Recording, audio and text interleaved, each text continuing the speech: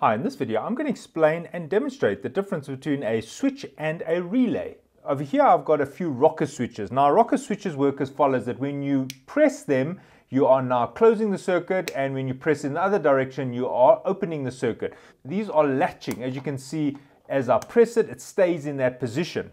So over here I've got a multimeter and it is set to measure continuity, and as you can see, when I close the circuit it is showing a short circuit, and that noise is telling me a short circuit. If I look at the resistance, you can see it's less than 2 ohm short circuit, but when I rock the switch in the other direction you can see it is now an open circuit. So this is what we call a latching switch. Now not all switches are latching. For example, over here I've got what we call a limit switch, and only when I depress this leaf spring do we see it's a short circuit. When I release this, you can hear it is now an open circuit. And another example of a switch are momentary switches. So as you depress them, they either break a circuit or make a circuit. This is called a push to make switch, and only when I depress this is it a short circuit. When I release it, it is now an open circuit. So this is a momentary switch. So on the left here, these are all types of switches. On the right, these are all relays.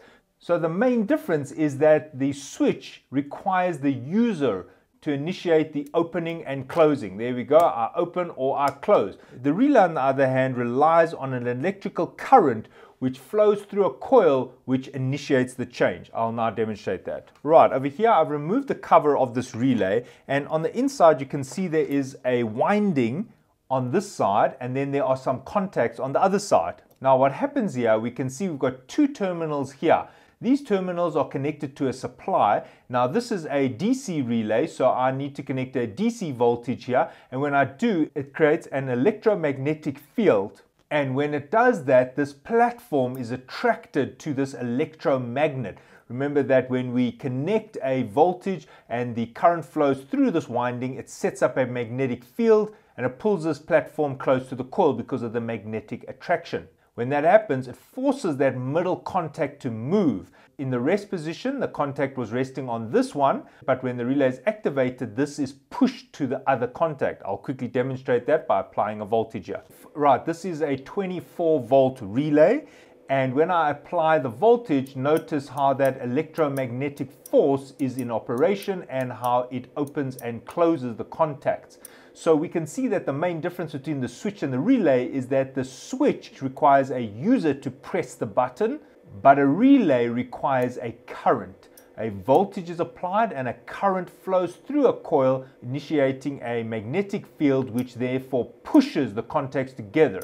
So we are using one circuit to control another circuit, while the switch just requires the user to press a button, or in the case of a rotary switch, turn the knob.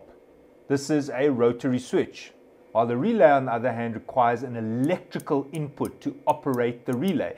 On this side, this is like a switch on this side, because you can see that I've got two contacts and it becomes like a switch. There you can see I'm closing the switch, opening the switch. There you can see between these two contacts it is open circuit, and when I push the contacts together it's like I'm closing a switch, opening the switch, closing the switch. You could think of this as an electrically controlled switch, and we call it an electromagnetic relay because I require current and voltage. That's the electro part, and that sets up a magnetic field. That's the magnetic part, and there is a state change, and there is the relay action.